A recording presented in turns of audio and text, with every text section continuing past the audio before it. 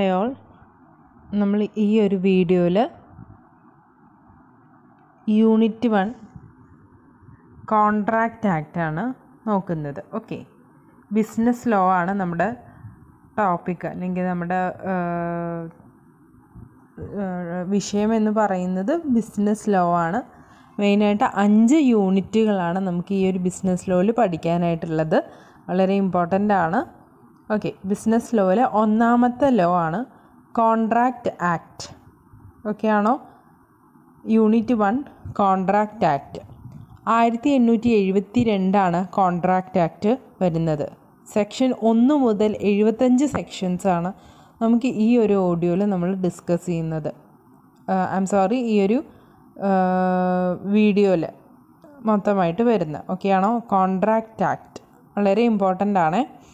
Contract act 1872 section 1 to 75. So ഇതിനകത്ത് മെയിനായിട്ട് ഇതിൻ്റെ ലേണിംഗ് ഒബ്ജക്റ്റീവ്സ് എന്ന് പറയുന്നത് explain the essentials of valid contract, list out the types of contract, understand the discharge of A contract, describe the performance of a contract, seek a remedy in case of breach of contract, learn the legal provisions of special types of contract structure. ഇത്രയും കാര്യങ്ങളാണ് നമ്മൾ മെയിനായിട്ട് ഈ ഒരു വീഡിയോനകത്ത് നമ്മൾ discuss ചെയ്യുന്നത്. Every day most of us enter into one or the other contract. Most of these contracts are implied contracts. Important and business related contracts are in writing with detailed terms and conditions. Every person who is the party to a contract must know the legal formalities regarding the valid contract and the right and obligation of the parties to the contract. It extends to the whole of except the state of Jammu and Kashmir, and it came into force on the first day of September 1872. അതായത് ഇത്രയും ഇതിനകത്ത് നമ്മൾ discuss ചെയ്യുന്നത്, അതായത് ഒരു contract, ഒരു valid കോൺട്രാക്റ്റിൽ enter ചെയ്യുമ്പോൾ എന്തൊക്കെ കാര്യങ്ങൾ ശ്രദ്ധിച്ചിരിക്കണം, എത്ര പാർട്ടീസ് ഉണ്ടായിരിക്കും, ഇതൊക്കെയാണ് നമ്മൾ ഡിസ്കസ് ചെയ്യുന്നത്.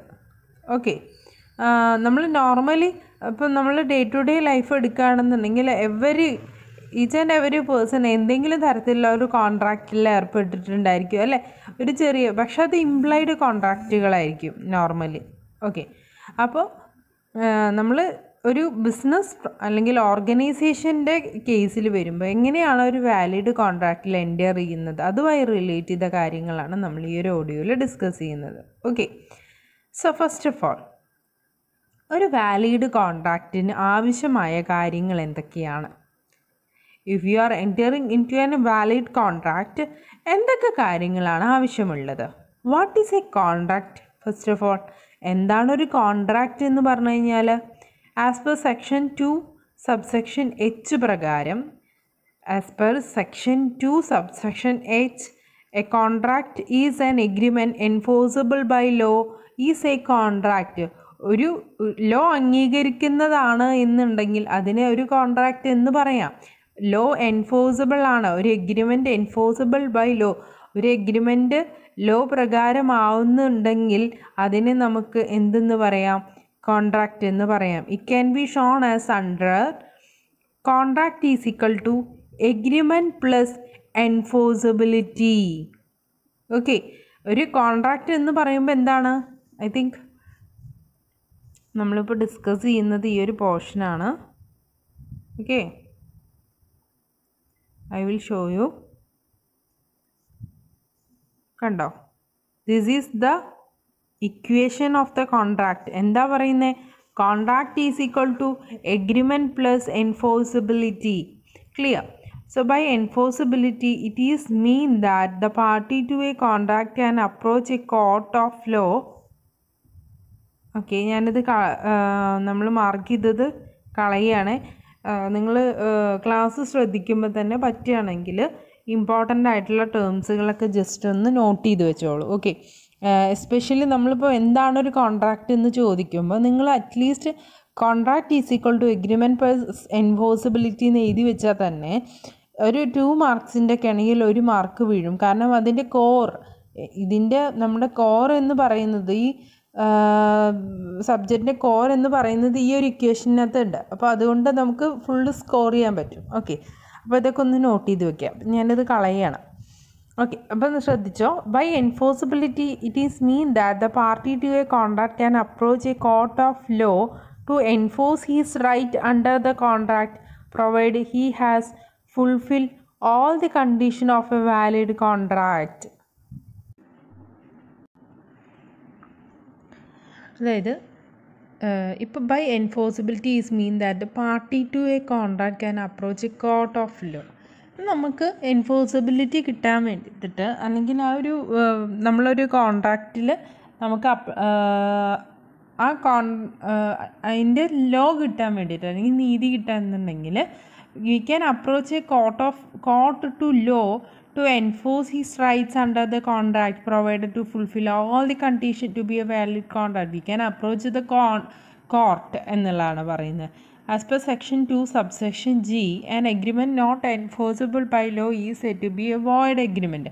അതായത് ഇപ്പോൾ നോക്കി നോക്ക്, ഞാനും വേറൊരാളും തമ്മിലൊരു കോൺട്രാക്റ്റ് ഉണ്ടാക്കുന്ന സമയത്ത് അത് വാലിഡ് ആണെങ്കിൽ, ഒരു court enforce ചെയ്യുന്നതാണെങ്കിൽ, we can approach the court to get the validity. മനസ്സിലാവുന്നുണ്ടോ? പക്ഷെ നേരെ മറിച്ച് അത് ഇൻവാലിഡ് ആണെങ്കിൽ, അത് വോയിഡ് ആണെന്നുണ്ടെങ്കിൽ, if the agreement is void, അത് വോയിഡ് ആണെന്നുണ്ടെങ്കിൽ നമുക്ക് എന്താണ്, കോർട്ടിനെ അപ്രോച്ച് ചെയ്യാനായിട്ട് പറ്റില്ല എന്നാണ് പറയുന്നത്. നമുക്ക് ഈ എഗ്രിമെൻറ്റ്, ഞങ്ങളിങ്ങനെ ഒരു എഗ്രിമെൻറ്റിലുണ്ടെന്ന് പറഞ്ഞിട്ട് കോർട്ടിന് അപ്രോച്ച് ചെയ്യാനായിട്ട് കഴിയൂല.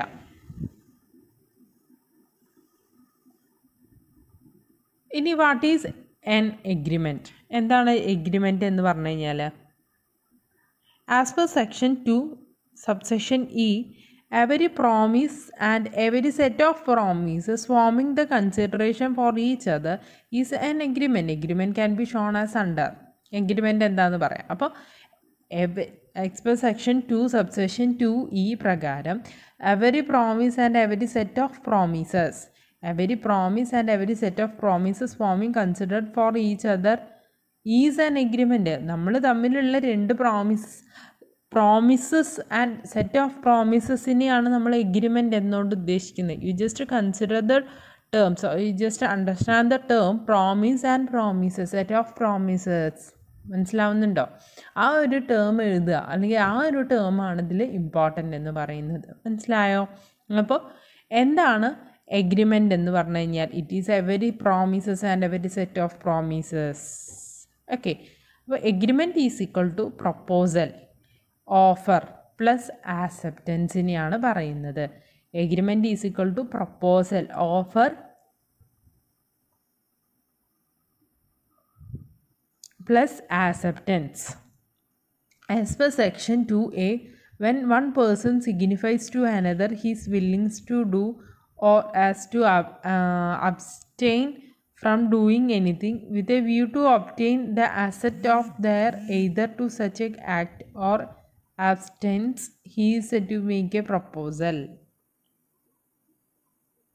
അതായത് ഇവിടെ എന്താ പറയണത്, അതായത് പ്രോമിസസും ആക്സെപ്റ്റൻസും ചേർന്നാണ് ഒരു എഗ്രിമെൻ്റ് എന്ന് പറയുന്നത്. ഒരു പ്രോമിസ് മാത്രമല്ല, അവിടെ ഒരു നമ്മുടെ ഓപ്പോസിറ്റ് പാർട്ടി നമ്മൾ ആക്സെപ്റ്റൻസും കൂടിയും ചെയ്യണ്ടേ.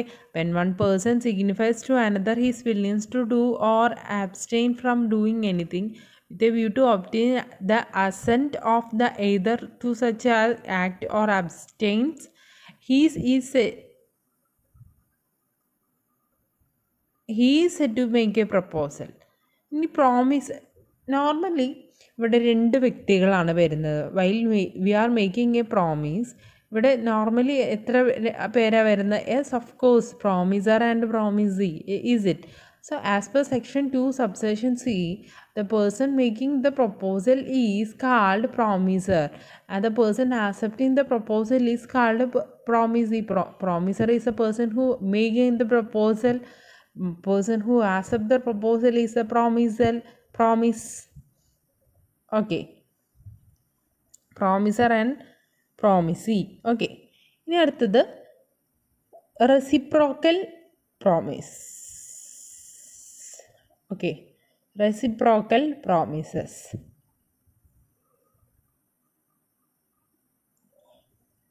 എന്താണ് റെസിപ്രോക്കൽ പ്രോമിസസ് എന്ന് പറഞ്ഞു കഴിഞ്ഞാൽ? As per section 2 subsection F, promises which form the consideration or part of consideration.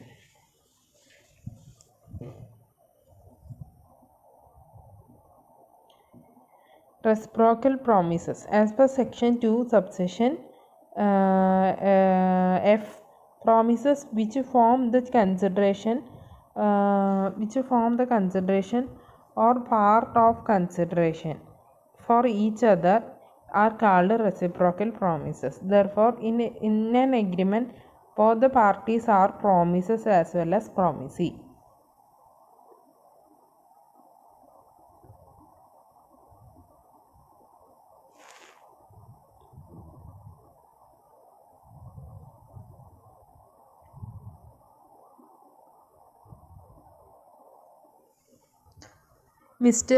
For example, Mr. Shantilal, Mr. A or X, Y, etc. Mr. X offered to sell a car to Mr. Y for 25,000, and Mr. Y convey his acceptance to buy the car at the price, and then become an agreement. As far as the selling car is concerned, Mr. X is promised Mr. C promiser and Mr. Y is promisee. As far as payment of price is considered, Mr. Y is promiser and Mr. X is a promise. അതായത് ഇവിടെ ഒരാൾ എക്സും വൈയും കൂടി car വിൽക്കാൻ വേണ്ടി 25,000 രൂപയ്ക്ക് സമ്മതിച്ചു. അപ്പോൾ ഇവിടെ ഒരാണ് പ്രോമിസർ പ്രോമിസി എന്നുള്ളത് കൃത്യമായിട്ട് പറയുന്നുണ്ട്. അപ്പോൾ നമ്മൾ എക്സാമിന് എഴുതുന്ന സമയത്തും ഒരു എക്സാമ്പിൾ എഴുതി വയ്ക്കാം. നമുക്കറിയുന്ന പോലെ ഒരു എഗ്രിമെൻ്റ് എന്ന് പറയുമ്പോൾ ഒരാൾ വിൽക്കുന്നു, വാങ്ങുന്നു, എത്ര പൈസയ്ക്ക് വിൽക്കുന്നു എന്നൊക്കെ പറയുമല്ലോ. അപ്പോൾ അത് കാണിക്കുകയും പ്ലസ് ആരാണ് പ്രോമിസർ ആരാണ് പ്രോമിസി എന്ന് എഴുതി വയ്ക്കുക കേട്ടോ. അത്രയേ ഉള്ളൂ. ഇനി ഒരു വാലിഡ് കോൺട്രാക്റ്റ് എന്ന് പറയുമ്പോൾ അതിൻ്റെ എസെൻഷ്യൽസ് എന്തൊക്കെയാണ് എന്നുള്ളതാണ്. Essentials of a valid contract. As per section 1, all agreements are contract if they are made by the free consent. As per section 1, all agreements are contract if they are made by the free consent. അതായത് നമ്മളൊരു free കൺസെൻറ്റിൽ വെക്കുകയാണെന്നുണ്ടെങ്കിൽ നമുക്ക് എല്ലാ ഇതിനെയും contract എന്ന് പറയാം. Okay, മനസ്സിലാവുന്നുണ്ടോ? അപ്പം നിങ്ങൾ മനസ്സിലാക്കേണ്ടത് ഇത്രയേ ഉള്ളൂ. ഞാൻ പറയുകയാണ്, നിങ്ങൾ അയാളെ കൊല്ലുകയാണെങ്കിൽ ഞാൻ നിങ്ങൾക്കിത് ചെയ്തു തരാം. That is not A contract, that is A void contract. നമുക്കതിന് കോടതിയെ സമീപിക്കാനായിട്ട് പറ്റുമോ? ഇല്ല. ഇപ്പോൾ പറയുകയാണ്, നിങ്ങൾ അയാളുടെ വീട്ടിൽ നിന്ന് ഇന്ന സാധനം കക്കുകയാണെങ്കിൽ, ഇന്ന സാധനം നിങ്ങൾ ഇപ്പം 10 ലക്ഷം രൂപ എനിക്ക് തരികയാണെങ്കിൽ that is not A valid contract. Okay, with a free consent അതിനെ മാത്രമേ നമുക്ക് വാലിഡ് കോൺട്രാക്റ്റ് ആയിട്ട് കൺസിഡർ ചെയ്യാൻ പറ്റുള്ളൂ. എന്തെങ്കിലും ഒരു മറ്റേ ചൂഷണം ചെയ്യാൻ വേണ്ടിയിട്ടോ അല്ലെങ്കിൽ കൊലപാതകമോ അല്ലെങ്കിൽ തെഫ്റ്റ് ചെയ്യാനോ അതിനൊന്നും നമുക്ക് നിയമപരമായിട്ട് നമുക്കതിനെ ഒന്നും ചെയ്യാനായിട്ട് പറ്റില്ല. ഓക്കെ, അപ്പോൾ അതൊരു വാലിഡ് കോൺട്രാക്റ്റ് അല്ല എന്നുള്ളതാണ്. മനസ്സിലായോ? അപ്പോൾ ഒരു വാലിഡ് കോൺട്രാക്റ്റ് എന്ന് പറയുമ്പോൾ as per section all contracts are contract if they are free of consent of parties competent to contract for a lawful consideration and with a lawful object, and are not hereby expressly declared to be void. Nothing herein contained shall affect any law in force in India by which any contract is required to be made in writing or presence of witness, or any law relating to registration of document. There should be a 2 or more parties. എന്താ പറയുന്നത്? ഞാൻ എന്നോട് തന്നെ ഒരു contract വെക്കുകയാണെന്നുണ്ടെങ്കിൽ that is not A contract actually. At least 2 or more parties ഉണ്ടാകുമ്പോഴേ നമുക്കതിന് ഒരു contract എന്ന് പറയാൻ പറ്റുള്ളൂ. അപ്പോൾ ഒരു വാലിഡ് കോൺട്രാക്റ്റ് ആവണം എന്നുണ്ടെങ്കിൽ there should be a 2 or more parties. There should be an agreement. അവിടെ ഒരു എഗ്രിമെൻ്റ് ഉണ്ടായിരിക്കണം. There should be an intention to create a legal relationship. There should be an intention to create a legal relationship. There should be a lawful consideration. ഒരു രണ്ടോ രണ്ടിലധികം party ഉണ്ടായിരിക്കണം. Agreement പാർട്ടികൾ തമ്മിൽ ഒരു ഓഫറും ഒരു ആക്സെപ്റ്റൻസും ഉണ്ടായിരിക്കണം. That is should be known as agreement. ഒരു ലീഗൽ റിലേഷൻഷിപ്പ് ഉണ്ടായിരിക്കണം. പിന്നെ ലോഫുൾ കൺസിഡറേഷൻ ആയിരിക്കണം. ലോഫുൾ കൺസിഡറേഷൻ വിച്ച് മീൻസ്, ഞാൻ നേരത്തെ പറഞ്ഞില്ലേ, കൺസിഡറേഷൻ എന്ന് പറയുന്നത് ലോഫുള്ളായി നിയമപരമായിരിക്കണം. Okay. There should be A competent to contract. Free consent of the parties.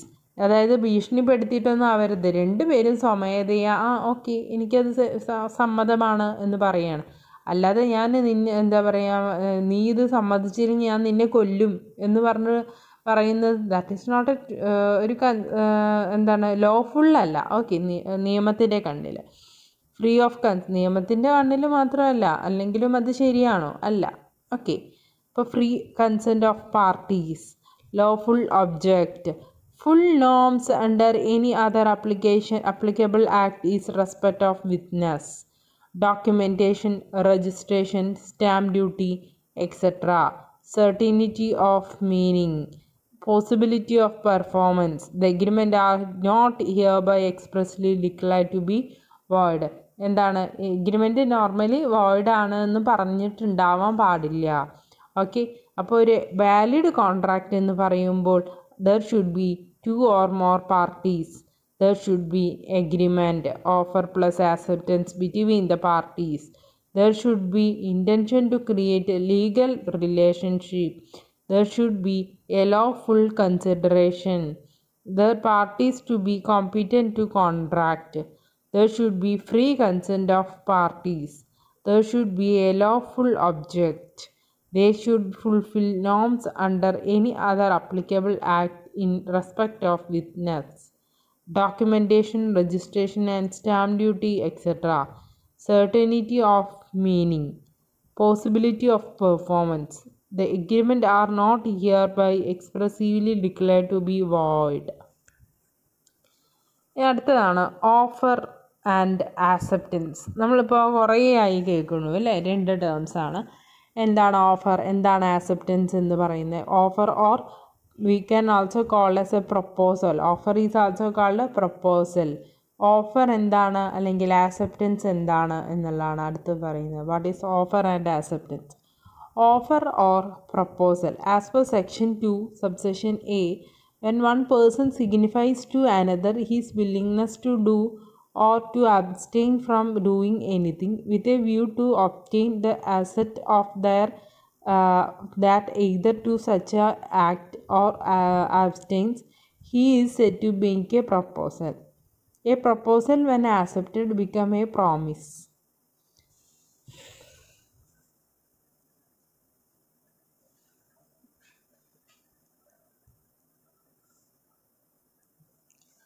അതായത് ഓഫർ ആൻഡ് ആക്സെപ്റ്റൻസ്. ഓക്കെ, ഓഫറുണ്ട്, ആക്സെപ്റ്റൻസ്. ഓഫർ എന്ന് പറഞ്ഞു കഴിഞ്ഞാൽ ഓഫറിന് നമുക്ക് എന്തെന്നും പറയാം, പ്രപ്പോസൽ എന്നും പറയാം. As per section 2 subsection A, when one person signifies to another his willingness to do or to abstain from doing anything with a view to obtain the asset of their either to such act or abstain, he is said to make a proposal. എന്താ പറയുന്നത്? നമ്മൾ offer ചെയ്യുന്നിടത്ത് എന്താണ്, ഒരു person willing ചെയ്യണം. Okay, നമ്മൾ ഒരാൾ ഒന്ന് ഓഫർ ചെയ്യുമ്പോൾ അത് വില്ലിങ് ചെയ്യാനുള്ള ഒരാളുണ്ടായിരിക്കണം അവിടെ. Is it? അപ്പോഴാണ് അതൊരു ഓഫർ എന്ന് പറയാൻ പറ്റുള്ളൂ. ഇനി provision about offer or proposal. Offer അല്ലെങ്കിൽ പ്രപ്പോസലിൽ വരുന്ന provisions. Offer may be express or implied ആയിരിക്കണം. എക്സ്പ്രസ് ഓർ ഇംപ്ലൈഡ് ആയിരിക്കണം. Offer must be capable of giving raise to A legal consequence and creating legal relationship. Offer may be capable of giving raise to legal consequences and creating legal relationship. അതുപോലെ the terms of offer must be certain and definite ആയിരിക്കണം. The terms must be not vague or loose.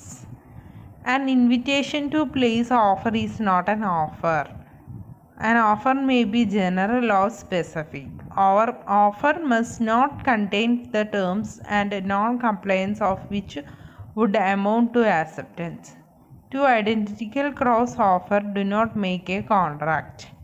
A counter offer result in rejection of original offer. അതായത് ഒരു offer എന്ന് പറയുമ്പോൾ ഇതൊക്കെ ചിലപ്പോൾ ചോദിക്കേ എന്താണ് ഓഫർ എന്നുകൊണ്ട് ഉദ്ദേശിക്കുന്നത്, ഓഫറും ആക്സെപ്റ്റൻസും എന്താണെന്നൊക്കെ ചോദിക്കും. ഓക്കെ,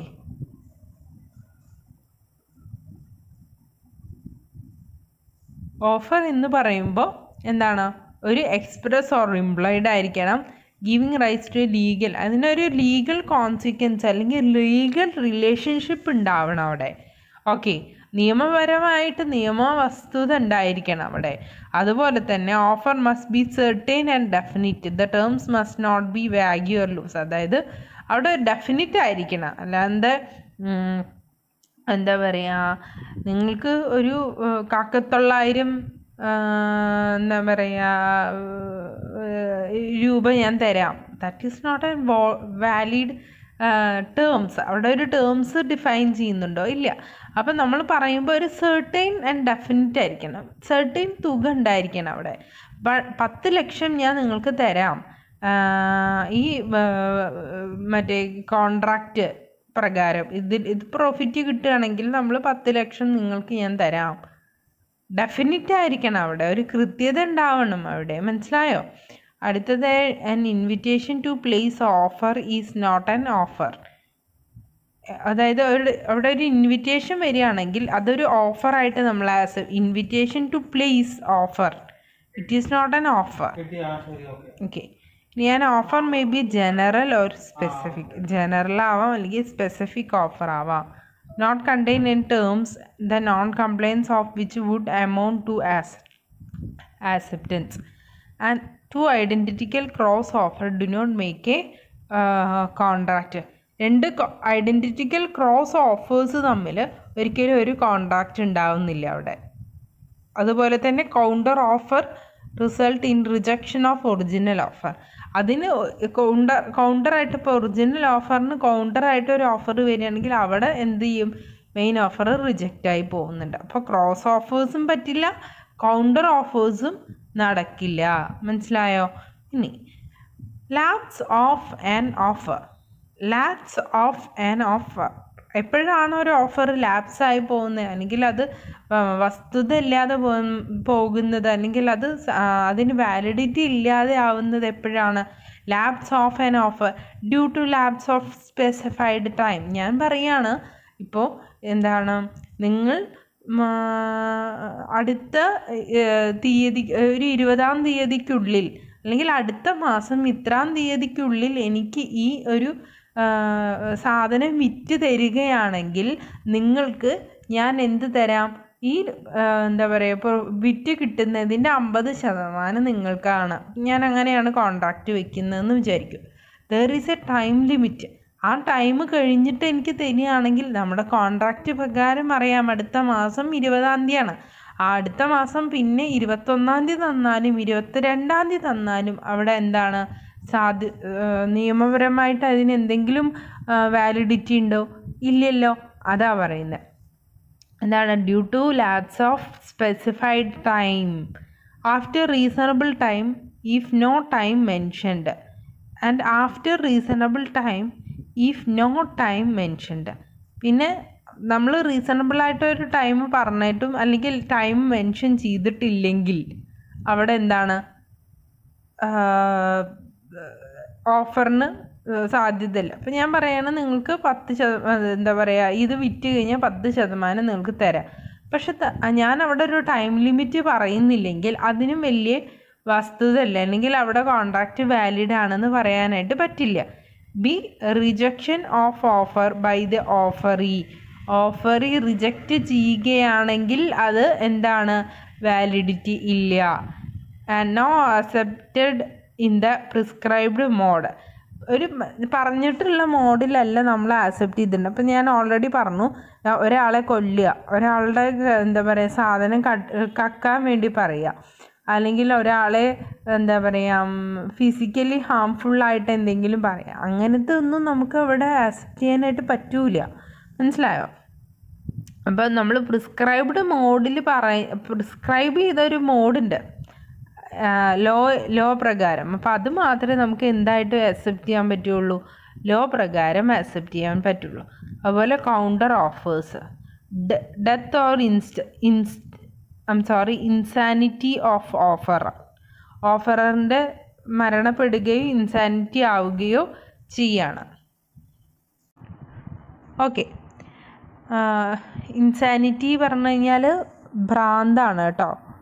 ഓക്കെ, അപ്പോൾ ഒന്നില്ലെങ്കിൽ മരിക്കുക, അല്ലെങ്കിൽ അയാൾക്ക് മെൻ്റലി ഇഷ്യൂസ് വരികയോ ഒക്കെ ആവുന്നുണ്ടെങ്കിൽ ഓഫറർക്ക് വരികയാണെങ്കിൽ നമ്മുടെ വാലിഡ് ആവില്ല കോൺട്രാക്റ്റ്. പിന്നെ റിവോക്കേഷൻ ഓഫ് ദ ഓഫർ. അടുത്തതാണ് പ്രൊവിഷൻ അബൌട്ട് ആക്സെപ്റ്റൻസ്.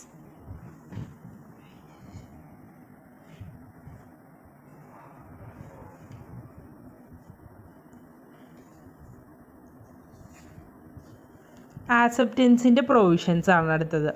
നമ്മൾ ഓഫറിൻ്റെ കാര്യം, ഓഫറുണ്ട് ആക്സെപ്റ്റൻസും ഉണ്ട്, അതിൽ ഓഫറിൻ്റെ കാര്യങ്ങൾ ഡിസ്കസ് ചെയ്തു. അടുത്താണ് provision about acceptance. As per section 2 subsection B, when the person to whom the proposal is made significance his assent there, the proposal is to be accepted. അതായത് നമ്മളൊരു ഓഫർ വെക്കുമ്പോൾ ആരാണോ അത് ആക്സെപ്റ്റ് ചെയ്യുന്നത്, that is acceptance. When the person to whom the proposal is made significance his assent thereto, അയാളുടെ സമ്മതത്തിനെ ആണ്, അസെൻറ്റിനെ ആണ് നമ്മൾ എന്തെന്ന് പറയുന്നത്, ആക്സെപ്റ്റൻസ് എന്നുകൊണ്ട് ഉദ്ദേശിക്കുന്നത്. Proposal is said to B accepted. His assent എന്ന് പറയുന്നത് പ്രപ്പോസൽ ആക്സെപ്റ്റഡ് ആയി എന്നുള്ളതാണ്. Acceptance must be given only by the person to whom the offer is made. Acceptance must be given only by the person to whom the offer is made. Acceptance must be absolute and unqualified, and acceptance must be communicated in some usual and reasonable manner unless the manner is prescribed in the offer itself. Acceptance must be valid within reasonable time or before the offer is terminated. അതായത് ഒരു particular ടൈമിനുള്ളിൽ തന്നെ acceptance ഉണ്ടായിരിക്കണം, communicate ചെയ്യാൻ പറ്റുന്നതായിരിക്കണം acceptance എന്ന് പറയുന്നത്, reasonable മാനറിലായിരിക്കണം acceptance എന്ന് പറയുന്നത്. ഇത്രയും കാര്യങ്ങളൊക്കെയാണ് ആക്സെപ്റ്റൻസിൻ്റെ ആയി റിലേറ്റ് ചെയ്ത പ്രൊവിഷൻസ് എന്ന് പറയുന്നത്. നമ്മൾ ലാപ്സ് ഓഫ് ഓഫർ എന്ന് പറയുന്നതിൽ due to lapse of specified time, after reasonable time, if no time mentioned, by rejection of offer by the offeree, not accepted in the prescribed mode, counter offer, death or insanity of offer, revocation of offer. അടുത്താണ് provisions of acceptance.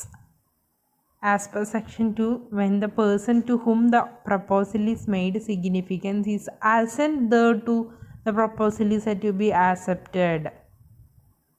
Acceptance must be given by the person to whom the offer is made. Acceptance must be absolute and unqualified. Acceptance must be communicated in some usual or reasonable manner unless the manner is prescribed in the offer itself. Acceptance must be within reasonable time or before the offer is terminated. Okay, ഇത്രയും കാര്യങ്ങളാണ് മെയിനായിട്ട് ഇതിനകത്ത് വരുന്നത്.